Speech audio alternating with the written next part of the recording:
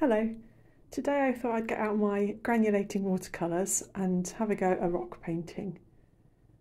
This is my colour chart that has my most granulating watercolours in it. I made a video on this a little while back, which I'll link to down below. I've got out my palettes which have granulating watercolours in them. And it's just a really nice exercise to do. It's enjoyable watching the colours flow into each other, and I thought you might like to see a close-up of that. So first of all, I'm just taking a look at my colour chart and working out a very rough colour palette that I'm going to stick to today. I'm thinking I might do something with the browns, greys, blacks, and maybe a few of the darker purples in it. I don't really work out in advance what the pattern is that I'd like. First and foremost, this is just playtime, and so my emphasis is just on enjoying the paints in their own right. Actually, let's see if I can bring this lower. It's a very dull day here today, so I'm hoping the lighting will be good enough.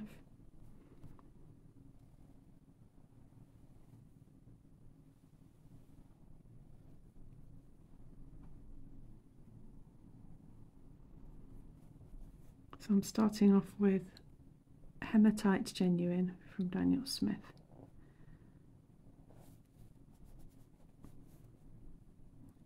And I'm just painting, I don't want a too regular shape, I want a more organic look. I try and keep the edges quite smooth.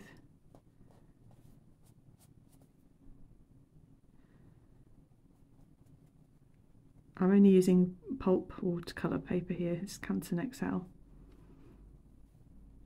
I'm not worried about areas drying out before the others. I try and keep my paint quite wet though. So before this one's dry, I'm going to start my next rock and just touch the very edge of it.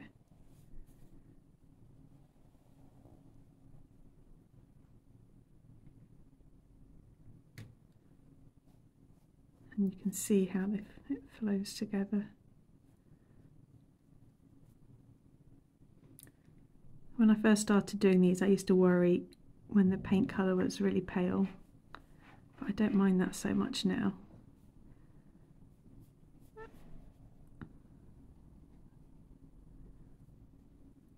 This last colour was Szmal's Van Dyke Brown.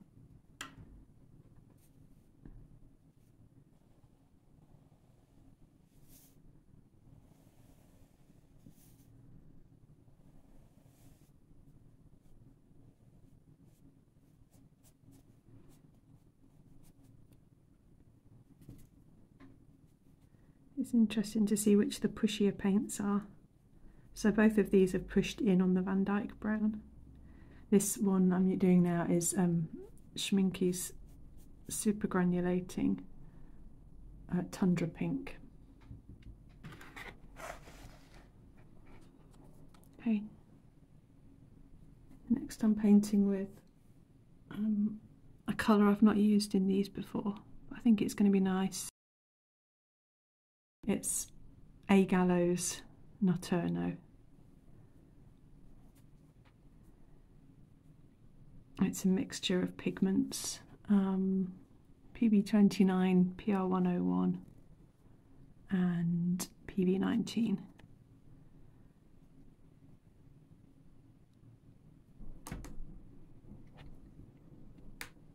So if you can hear grumbling in the background, it's my border collie who've just got in from a walk and he's just shifting around making himself comfortable.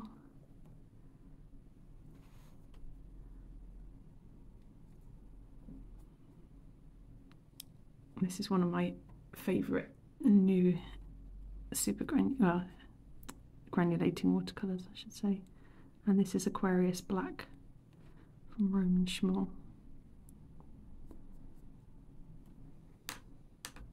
Okay then, so I've done one row here now, and my next step is just to work my way down, and if I can, start connecting pebbles with each other. I've got no exact signs for this. It's just plonking them wherever you feel like, really.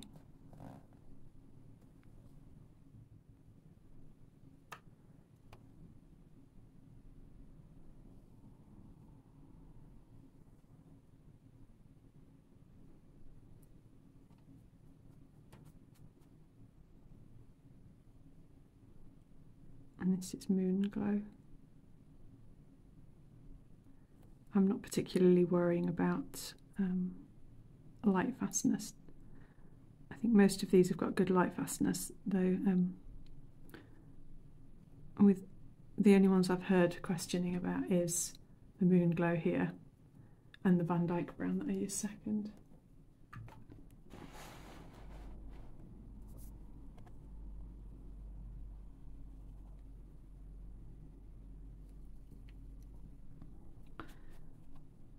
This is one of my favourites.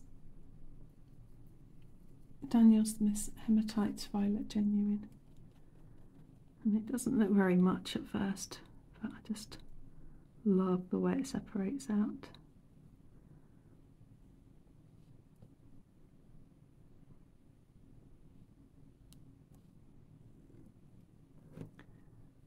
And I'm just using silver black velvet No. 8 paintbrush.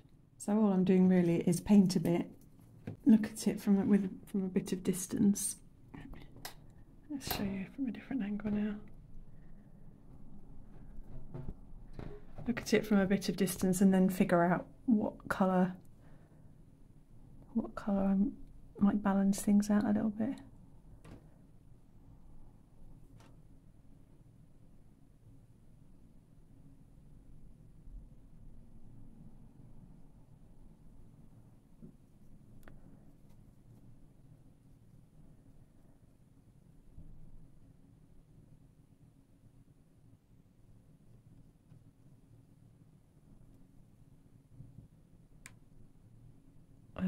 That brown I just did was Schmincke's Galaxy Brown, which has this beautiful kind of violet granulation to it.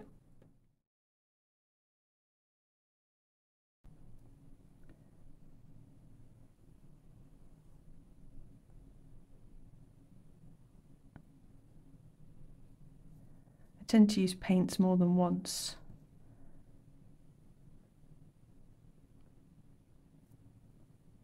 In a single painting.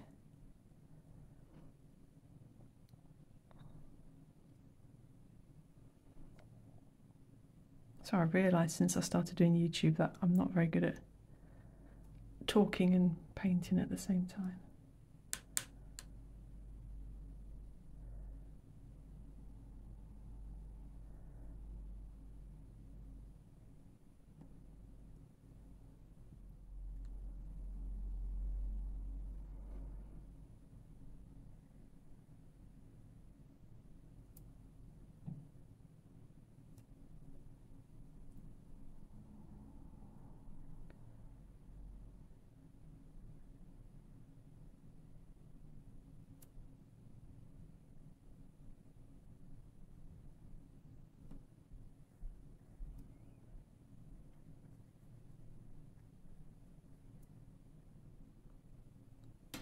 This one is Roman Szmal's Misty Morning. The problem comes a bit when the first ones, the earlier ones that you've done start to dry out. So I sometimes help them along a bit just by adding a bit of water on the border. And I know it's going to leave a bit of a watermark in the next colour along, but it's nice to have that little bit of flow between them still.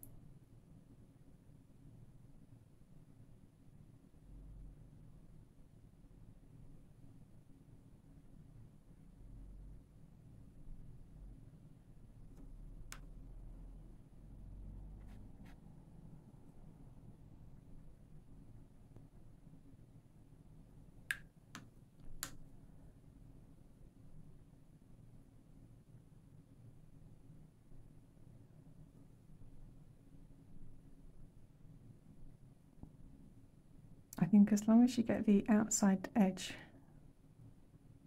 really clean, it doesn't particularly matter what's going on inside the pebbles as much, in my opinion, that is.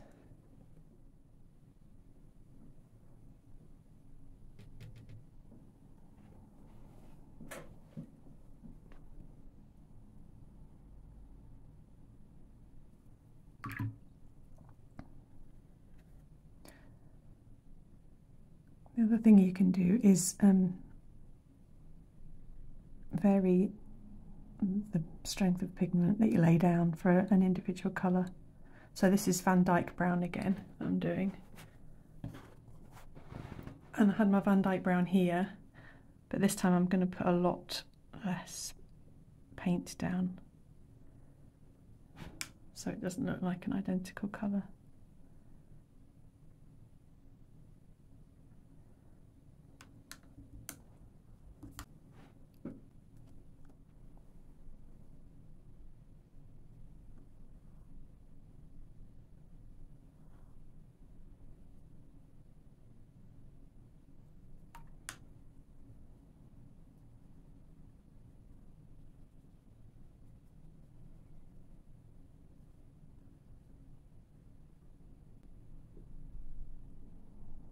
This is a Gallo Watercolours again.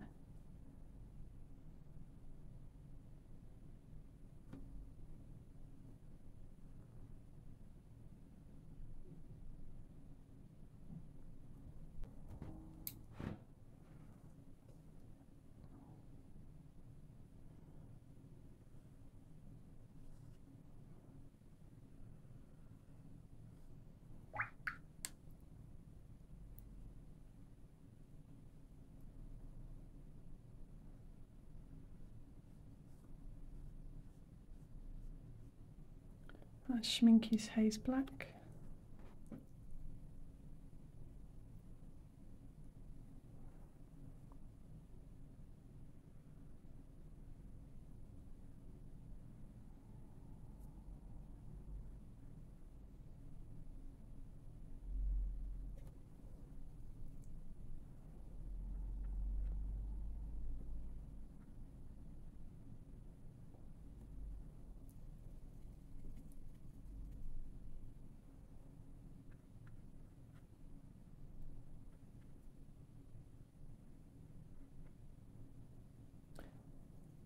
This is Hematite Violet Genuine, but I'm not sure that the last lot I squeezed out into my palette, I'm wondering if it had quite a bit of binder in it. It wasn't mixed very well, because looking at it here, it's got a lot less pigment in it than usual.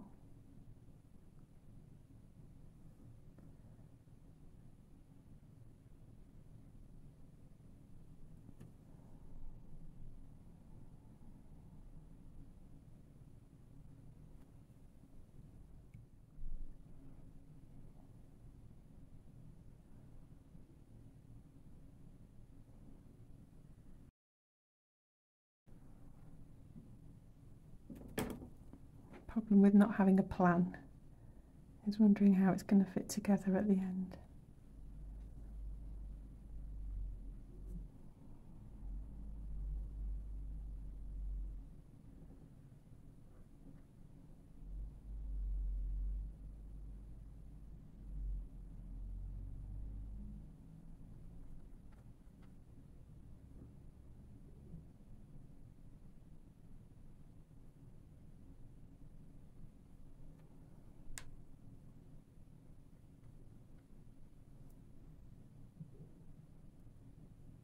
I think I'll leave a little hole in that one just for some interest.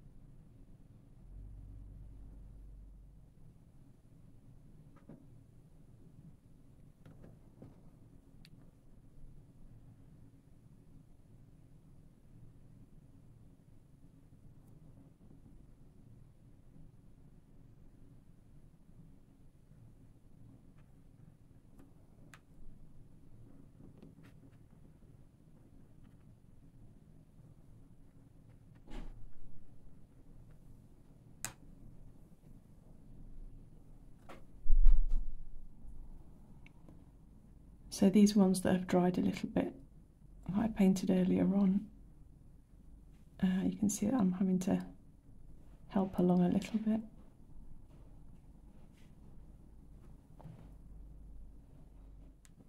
Oh, and this last colour that I did was Szmal's Shadow Violet.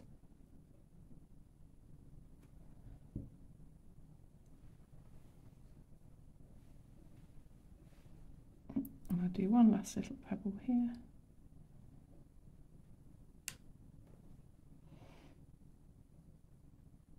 And this is Szmal's Misty Morning.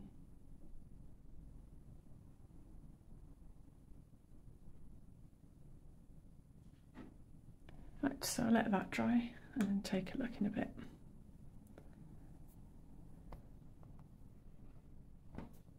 The rocks have just about dried now, so I'll show them close up, and then I'm going to decorate them with acrylic pens and just turn them into painted pebbles.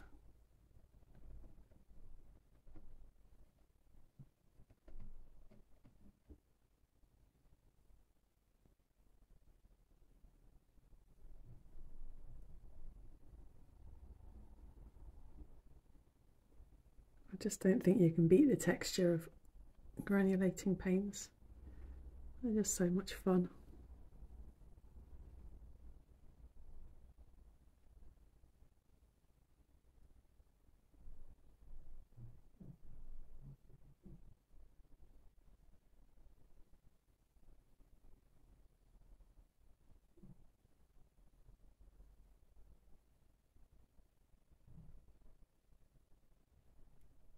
I feel like making the pebbles quite playful.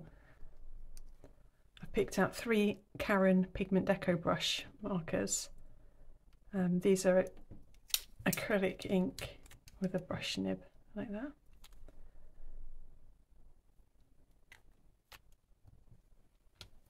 I'm also going to be using the white Posca PC1MR.